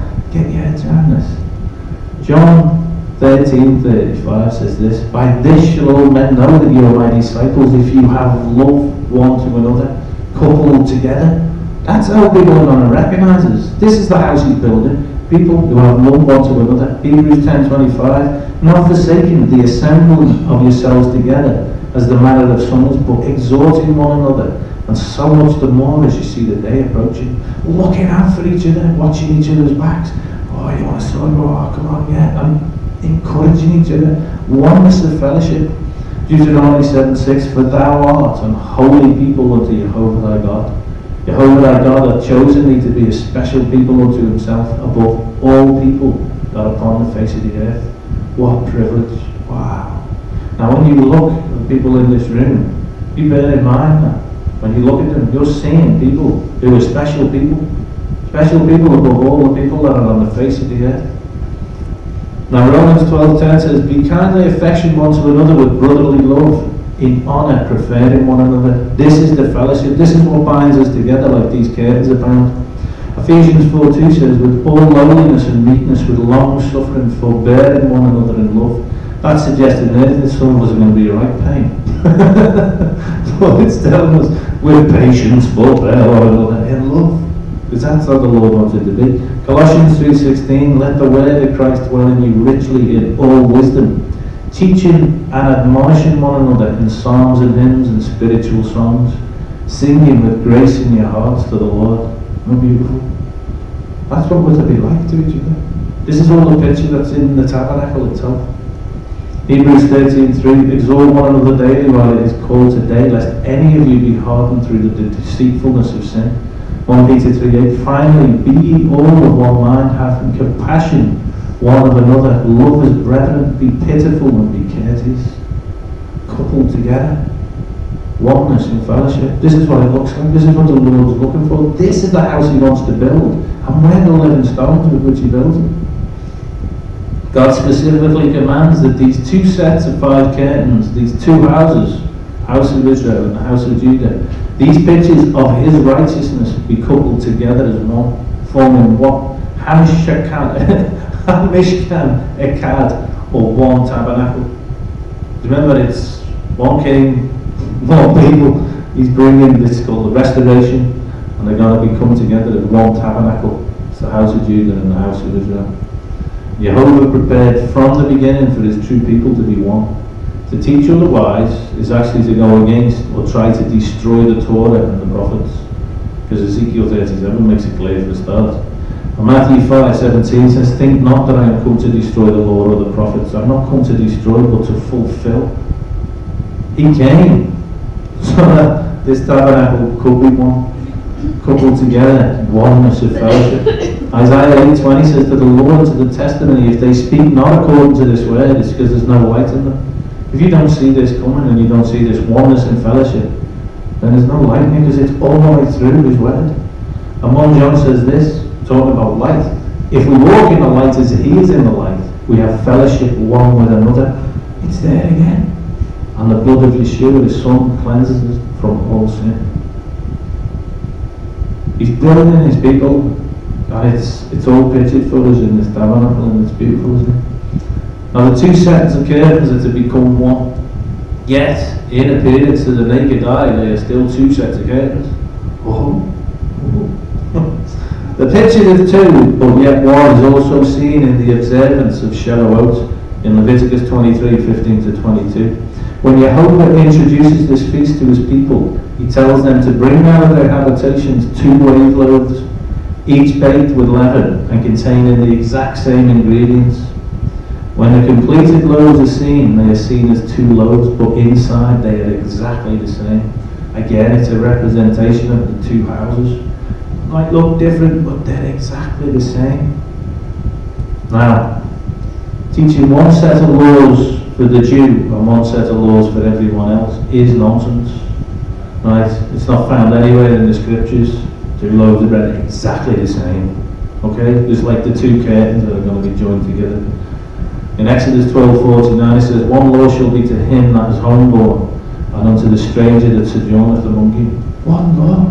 Because he's building one tabernacle as one king over one nation. So how are these 2 sets of curtains to be coupled? It tells us 50 loops of blue and 50 taches of gold. And what does that speak of? The Spirit of God and his work are easily connected with the number 50. So all these details that he does, they're all there for a reason. I do it myself, I'm not bothered. Sometimes I do anyway. The obvious connection is with the 50-day period between the Feast of First Fruits and the Feast of Shavuot. The followers of Jehovah were made one by his presence on Mount Sinai, just as they were in Jerusalem some 1200 years later. Ephesians 4:3 says this, endeavouring to keep the unity of the Spirit in the bond of peace. Okay, the Spirit brings unity. The prophet spoke of the rebuilding, the restoration, Amos 9:11. In that day will I raise up the tabernacle of David that is fallen, and close up the breaches thereof, and I will raise up his ruins, and I will build it as in the days of old. Prophetic again. It's going to be built again. It's amazing, isn't it? The 2 houses, the 2 curtains are going to be coupled together again. The bringing together of the 2 houses by the Ruach HaKodesh, as seen in the tabernacle furnishings, can also be seen in another curtain of 50, which is called the Jubilee. The Jubilee year, for those who don't know, every 50 years. We'll come to it later in Torah if you're not sure of it. Leviticus 25:10 says, and ye shall hallow the 50th year and proclaim liberty throughout all the land unto the inhabitants thereof. It shall be a jubilee unto you, and you shall return every man unto his possession, and ye shall return every man unto his family. The physical return of the whole house of Israel is also directly associated with the Spirit of God. The 50th year, the year of Jubilee, is when every man will return to his possession, when Israel will return and the Spirit of Jehovah will be poured out upon us. Now, It's noteworthy, even the colours, that the loops of the curtains were to be the same colour as the tzitzit or fringes, these things that we wear to have the colour blue in them. Because there's a relationship between the holiness of God as expressed through His commandments and the colour blue. The golden clasps can only be present when there are the blue loops to hang from. Are we getting that? Yeah. The clasps are the rings that hold all the curtains together. Right. It is admittedly the Ruach HaKodesh, the Spirit that unites God's people, but the Spirit of God must have something by which to hold us together. The blue loops. It is the faith, trust of His children that forms the loops that holds us together. Obedience again. It is not an intellectual profession about facts about God. It's living it. That's what's important. Because the demons believe there's a God. It tells us in James 2:19. But Acts 5:32 says this: Spirit is given to those who obey. The obedience, it's just represented here as the blue loops. Okay? Now, gold is both a colour and a metal, and as both colour and metal, it's associated with kings and things pertaining to kings and kingdoms. Gold is not easily corruptible. Gold is the standard by which other things are judged. So, we've got the two sets of curtains which represent the two houses. Each house is joined together as one by the bond of fellowship. And this is why Yeshua says that the people will know us by our love for one another. These two houses are likewise joined by the bond of fellowship, house of Israel and the house of Judah. And this too becoming one happens when the Ruach is poured out, and the Spirit joins those who are holy and faithful in keeping the commandments. He is reckoned as righteous by His grace through faith. He is rebuilding the tabernacle of David for His glory. Now it's a lovely little story for you. Love one another with brotherly affection, outdo one another in showing honour. We're just going to finish on this because it's so lovely. I think I've mentioned this before, but in case you've forgotten. This orangutan, right, he was in a bad way and he was brought into an animal rescue centre and he was beat up and desperate, and they tried everything, but this monkey just basically wanted to die. It wouldn't eat, it wouldn't do anything, and it wouldn't interact whatsoever. And one of the people who worked there, right, he turned up one day and brought his dog in, and the dog kind of moseyed over to the monkey, and something happened and they became friends. And because of this fellowship that the monkey had with the dog, it started to get back its will to live. Its eyesight started improving again, and it just became inseparable. And it was just like the monkey started thriving, and its illnesses all went. It just started becoming dead healthy and vital. And he wouldn't go anywhere without the dog. It's so lovely. Some of these pictures are absolutely insane, but it just shows you the power of oneness in fellowship and what it can do. It's incredible. Now, look, I just think it's great, this whole thing. It just, tell by the expression of his face how made up the monkey is, isn't he? And the dog's made up as well. And they do everything together, absolutely everything. Right? I just think it's brilliant. Colossians 3:16 says this: Let the word of Christ dwell in you richly in all wisdom, teaching and admonishing one another in psalms and hymns and spiritual songs, singing with grace in your hearts to the Lord. Fellowship is massively important. He's building his house with a bunch of people who are coupled together, oneness and fellowship. You can see the power of it here in this daft story, which just tickles me. And look, it's a good thing too. So should we break again for some tea? And we'll admonish each other with singing and psalms in a bit. A little outline of what we've got ahead of us. Chapter 36 continues with more details about putting things, you know, like we broke down then with the curtains and all that caper. Now chapter 37 talks about the making of the ark, the making of the table, the making of the lampstand, making the altar of incense, making the altar of burnt offering, making the bronze basin, and making the outer court. So all that's the information in chapter 37. And then we come to Pekudei. I was made up to find out that two Torah portions to study this week. It's like, okay, So this is Pekudei, is the second one. Now Pekudei starts like this. This is the sum of the tabernacle, even of the tabernacle of testimony. We'll come to that in a bit, tabernacle of testimony. As it was counted according to the commandments of Moshe for the service of the Levites by the hand of Ithamar, son to Aaron the priest. Now the Hebrew word Pekudei is a construct noun derived from the Hebrew verb root pakad, which generally means to visit, to pay attention to closely observe, to muster, or to cause to pass in review. The first biblical use of this verb is found in Genesis 21, and there we're told in Genesis 21, 1-2, Yehovah pakad visited Sarah as he had said, and Yehovah did to Sarah as he had spoken. Sarah conceived and bore Abraham a son in his old age, at the time set at which Yehovah had spoken to him. At the time set, the Lord's in control of the time, what we said. Now the Hebraic word picture presented by the Hebrew, the verb pakad, is that of a visitation for a specific purpose. Okay? And the image you can consider is this: the image of a shepherd inspecting his sheep by having each one pass under his rod. As each animal is in his charge passes through a gate or a narrow opening, the shepherd stops the animal with his rod, makes it hold still, more or less anyway, while he inspects it. And all the while, of course, what the shepherd does is he talks to or he sings to the animal, and he calms it, and he trains it to know and to trust his voice, taking his relationship with the animal to a deeper level. So, Pekudei involves much more than accounting. It is intimate accountability, it's a moment of truth, it's evaluation for the purpose of promotion or correction. I think we all could do with Pekudei, couldn't we? Having the shepherd master inspect us closely and sing to us to allay our fears while he sorts out where we're at and what we need. Now, as I said before, we are in the Mills and Boom period here, and it's very much so in this Torah portion.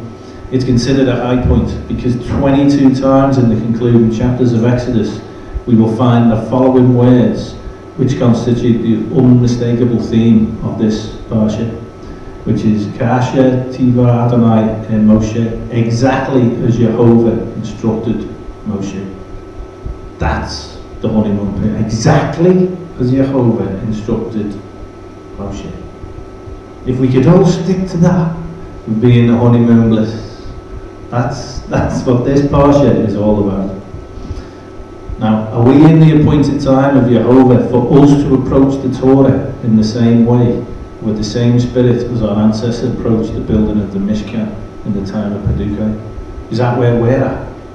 Remember before we were looking at it, it was Moses going, stop, you're bringing too much stuff. Right?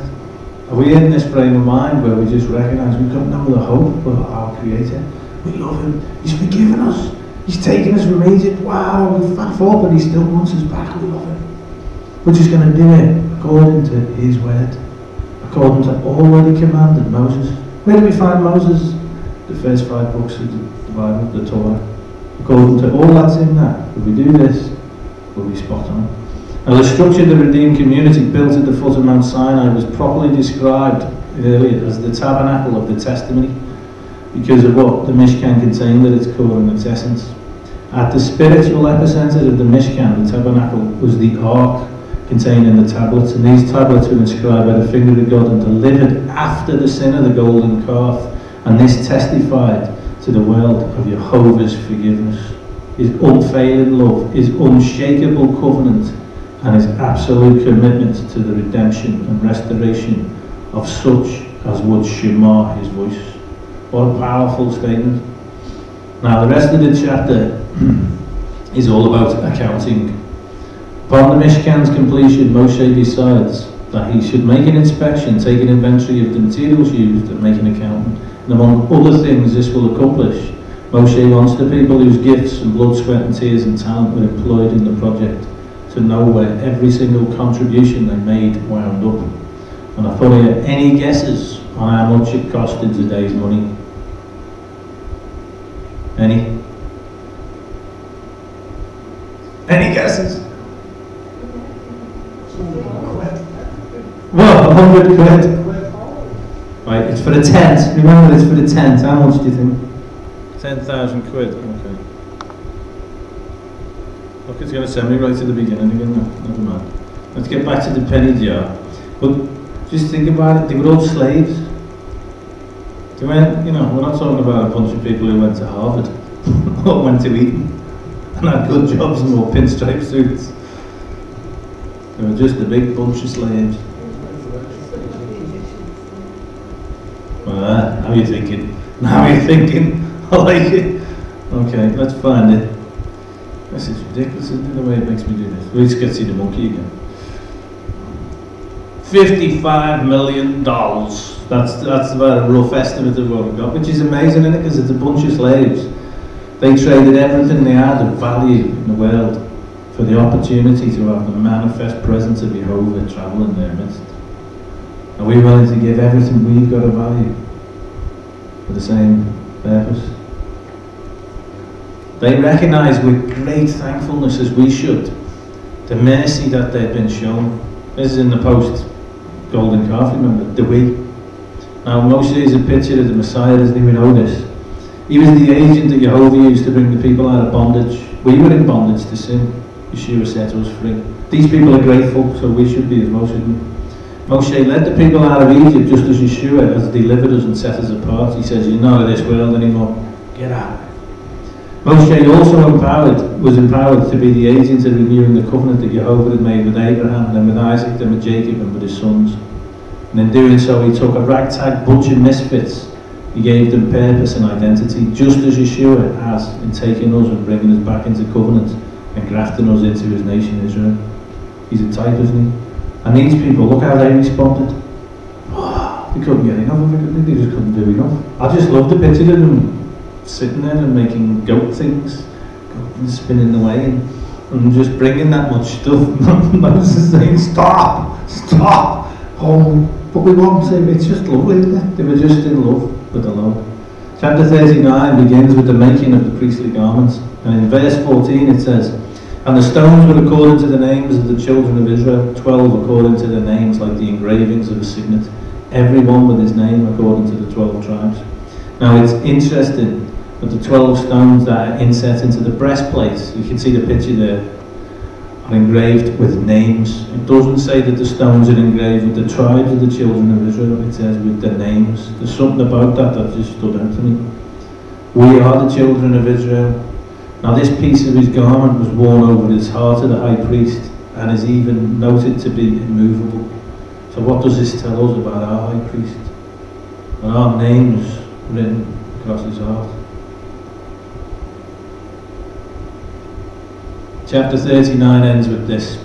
According to all that the Lord commanded Moshe, so the children of Israel made all the work. Moshe did look upon all the work, and behold, they had done it as the Lord had commanded. Even so they had done it, and Moshe blessed them, just as the Lord commanded. Again, it's just, we'd have to be soft not to notice, wouldn't we, what it's trying to tell us. Are you curious about the blessing that Moshe said? Okay, the sages believe they figured out what Moshe said, and they reckon it's Psalm 90, because it's the only psalm that's attributed to Moshe. If you read how it begins, it seems to point to the tabernacle. Let's have a look. It begins with a prayer of Moshe, the man of Elohim, Adonai, you have been our dwelling place in all generations. And then the psalm ends. And if you read it as a blessing that he must have given to the children of Israel, it ends like this in verse 17. And let the beauty of Jehovah our Elohim be upon us, and establish the work of our hands for us. Yes, establish the work of our hands. The phrase the work of our hands must surely refer to the tabernacle. And therefore this prayer of Moshe, Psalm 90, must be understood to be the prayer of blessing that he pronounced at the completion of the tabernacle. So it's a good one to go home and read and think, oh, that's where it is, Psalm 90. Now, verse 40, says, chapter 14 rather says, and Jehovah spoke unto Moshe, saying, on the first day of the first month shall thou set up the tabernacle of the tent of congregation. Now, as Yvonne was alluding to before, in regard to any spiritual endeavour, there is not only the matter of divine design to be considered, there's also the critical matter of divine timing. Now, the first day of the first month is not January the 1st. It's always been to us, isn't it, because we grew up in this world that's all cockeyed and messed up and not in tune with God at all. But that's not what it is. According to Torah, all events of spiritual time are to be reckoned from and considered in relation to the first day of the lunar month in which the Exodus occurred. In Exodus 12:1-2, Jehovah spake and said unto Moshe and Aaron in the land of Egypt, saying, This month shall be unto you the beginning of months when they left. It shall be the first month of the year to you, known as the first of Nisan.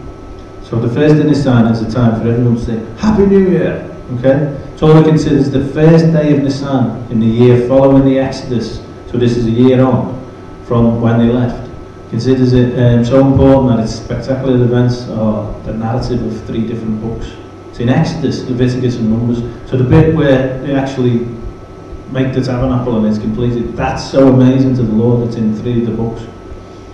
Now from verse 2-15, Jehovah instructs Moshe regarding the procedure he wants us to follow in connection with the assembly of the Mishkan's components. And it goes in steps, and I'll just read them to you. It's the placement of the ark, the closing of the veil, the setting up of setting the bread on the table, setting up the light in the menorah, setting up and inaugurating the golden altar of incense, setting up and inaugurating the brazen altar, setting up and filling with water and inaugurating the bronze laver, and then setting up the outer court and in the way. Please note that Jehovah's assembly instructions start from the inside and they work their way out. We should realise that from the inside out is the way spiritual things are supposed to work. That's a kind of scary picture, that, isn't it, by the way? We're not to worry about what is on the outside to the detriment of what is on the inside. It's what the Lord's doing on the inside that's more important. And it works its way out anyway. You can see it in people's faces, can't you? Mike says he gets people looking at him weird, but I don't know what that's about, you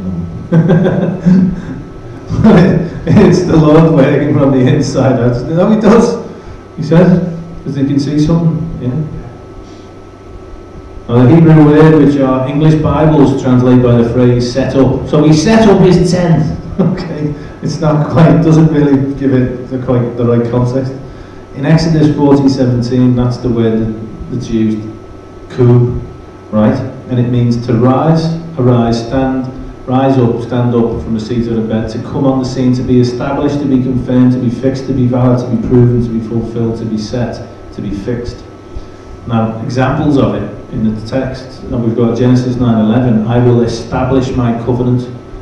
So it's a bit more than just putting a few tent pegs in and stuff, isn't it? I will establish my covenant with you, neither shall all flesh be cut off any more by the waters of the flood. Isaiah 44 verse 26, and I will raise up your ruins. Raise up is this word again, ku. So for Moses to set up the Mishkan meant more than just pitching a tent. There was more going on here. Something was being established.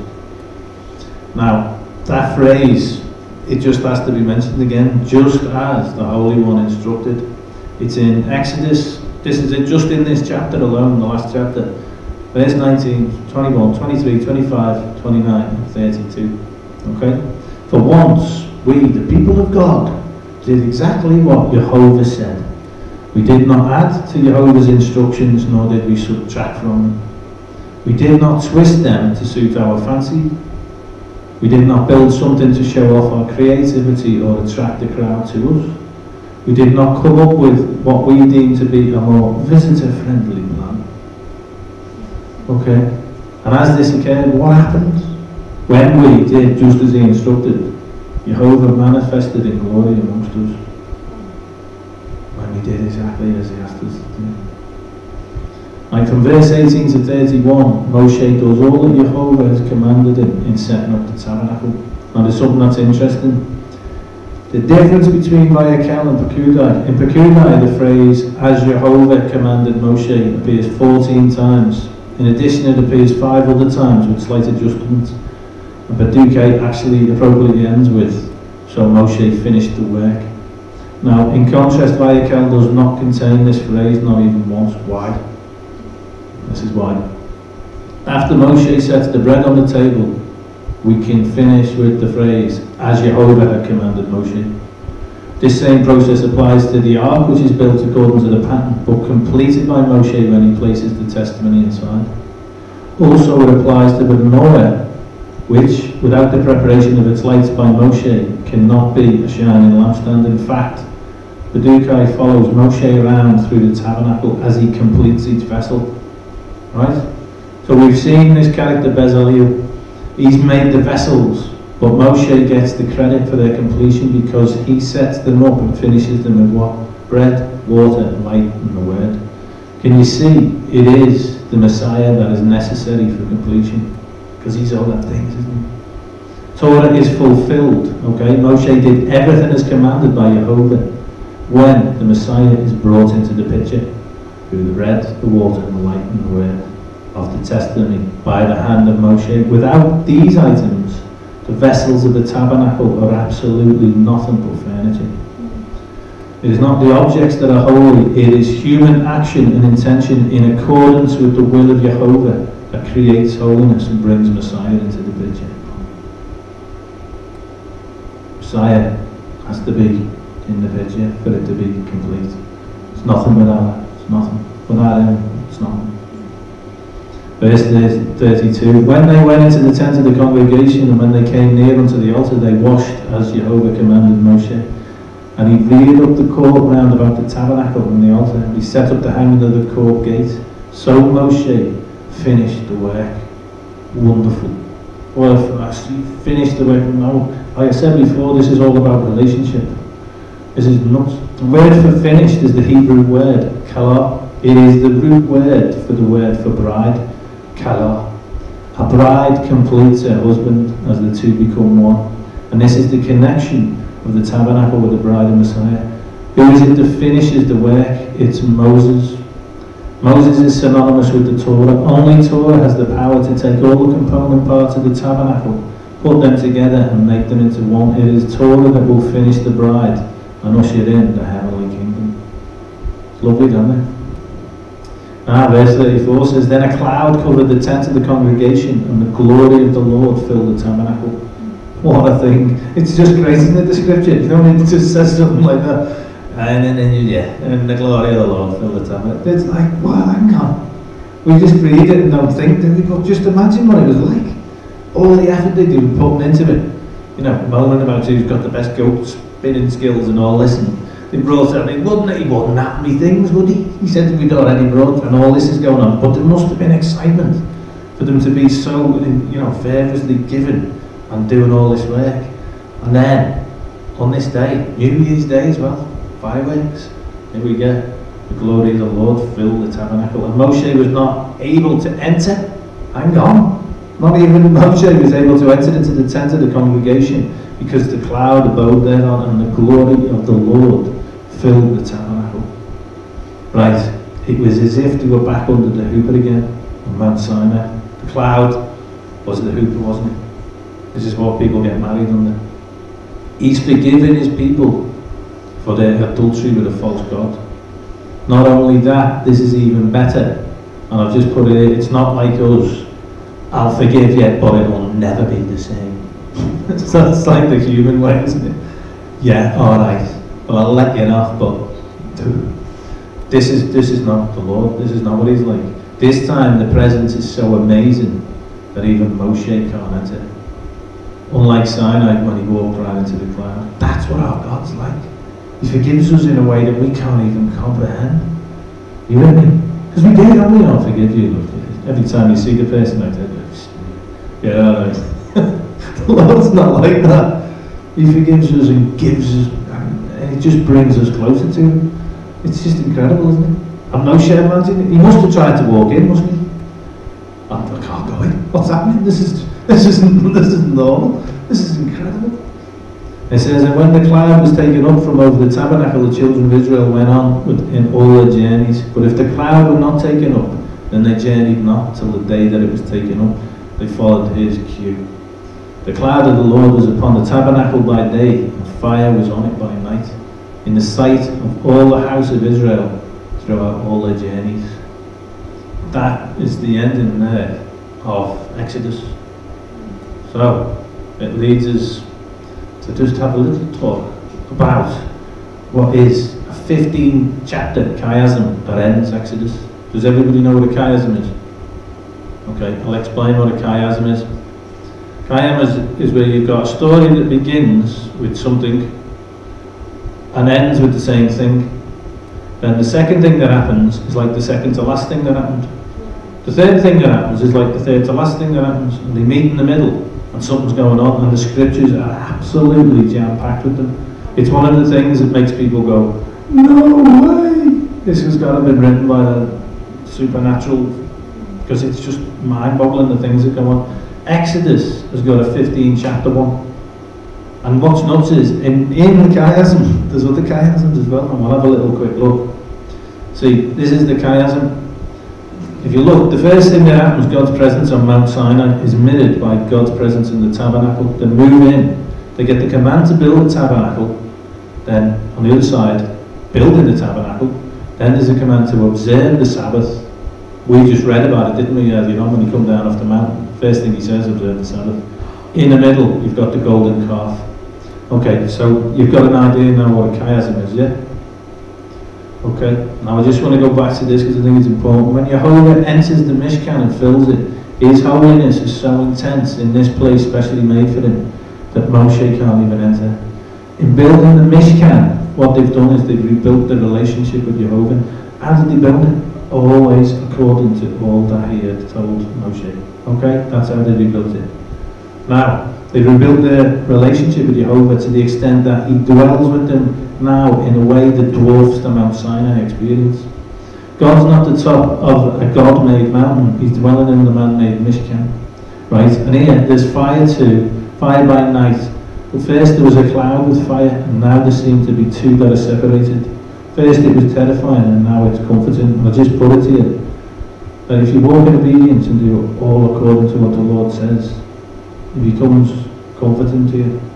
But if you walk in disobedience, I think He's probably quite terrifying.